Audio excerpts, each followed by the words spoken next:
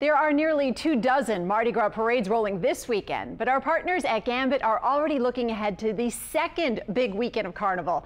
That's the focus of next week's issue, which is on newsstands on Sunday. And arts and entertainment editor Will Coviello joins us now from their newsroom with a preview. Thanks for joining us. Hi, thank you. So this issue of Gambit's great because it has all the parade routes and the maps there. There are some changes, though, people need to know about, specifically with Endymion and Zulu. Yeah, with those two large parades, there are a couple of alterations in the routes downtown because of the Hard Rock situation. So Endymion, which would normally come straight down Canal Street, is going to turn a little earlier on Elks or Loyola Avenue, move over to Poydras. And another big thing, which is this year, it's going to end at the Convention Center instead of at the normal Superdome location where it would hold the extravaganza. The Superdome is undergoing renovation, so they're having the ball at the Convention Center. And then Zulu, going the other way, instead of going to Canal Street, is going to turn onto Poydras and then go up to Loyola and then go straight across Loyola to Basin Street, where it'll go to its traditional ending at its home in Mid-City. All right, and then let's talk about Kenner. They've got a new parade. Yeah, well, the Crew of Isis has paraded on the Veterans Memorial Boulevard route in Metairie for years, but it originally was founded in Kenner. It paraded in Kenner 48 years ago when it started, and this year it's moving back. So the Isis parade on Saturday is going to start at Esplanade Mall.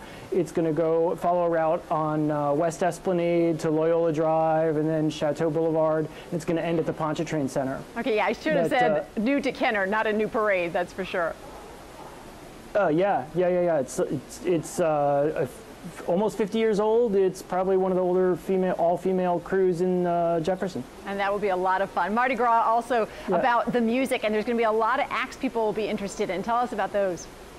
Yeah, it's almost like carnival balls because some of these shows become traditional. Some of the big shows that happen the final weekend, Tipitina's is going to host its owners.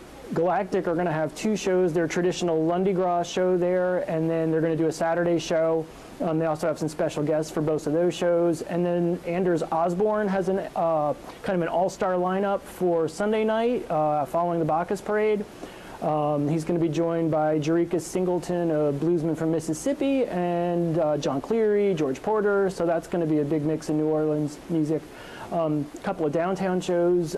Big Frida is kind of making an annual habit of, or an annual tradition out of her Frida Gras at One-Eyed Jack's.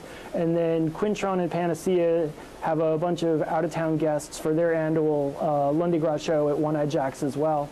And then this year, Howling Wolf is hosting a kind of a bounce showcase. They're calling it Sunday Gras, also on Bacchus Sunday. So there's a host of big shows over the weekend, pretty close to parade routes, but late.